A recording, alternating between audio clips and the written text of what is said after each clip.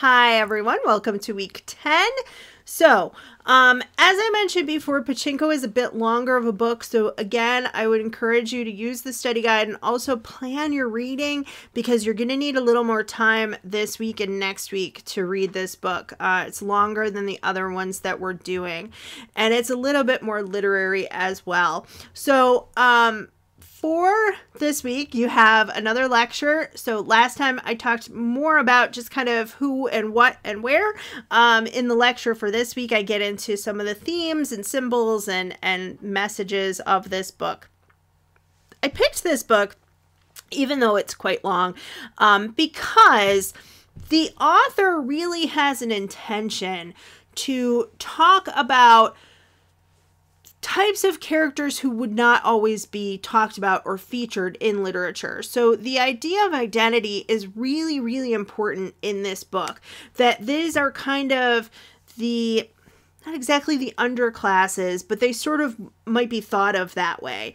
I also think that it has, like some of our other books, a lot of interesting historical details because a lot of people didn't ever really learn about the annexation of Korea by Japan and the treatment of Koreans by Japan throughout history, particularly around World War II and after.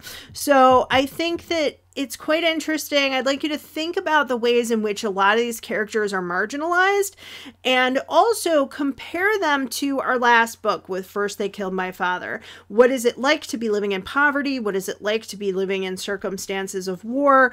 How are they trying to survive? What does it mean to survive? And what does it mean to be successful? And also, how are people facing things like racism and discrimination? We saw a little bit of that at First They Killed My Father because of the ideals of the communists, but here in this book we see it quite a bit more. And I think in book 1 of Pachinko, everybody's still living in Korea, so they feel it a little bit, but they really feel it quite a bit more when we get further into book 2 as these characters live and move in Japanese society, and they kind of ask, what does it mean to be Korean? What does it mean to be Japanese? What does it mean to be an immigrant living in a foreign country where you're not fully accepted? So all of those things are quite fascinating, and I do hope that you enjoy the book, and I look forward to seeing your discussion. Thanks!